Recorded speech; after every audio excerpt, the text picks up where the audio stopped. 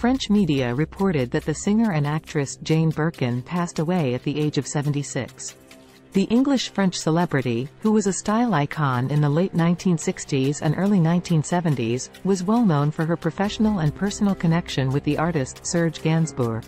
She was born in London but moved to France in the 1970s after becoming famous for singing in that language.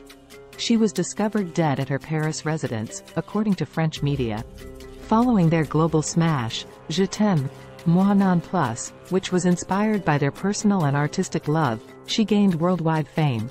Months after they had first met on the Slogan set, the pair decided to record a duet together in 1968. Gainsbourg continued to write songs for Birkin over their 12-year relationship, and the two remained friends after their breakup. Her acting resume included roles in films like the 1966 classic Blow Up, Evil Under the Sunday, 1982, and Death on the Nile, 1978. Birkin, who was also a model and became well known for setting fashion trends, served as the model for Hermes Birkin handbag.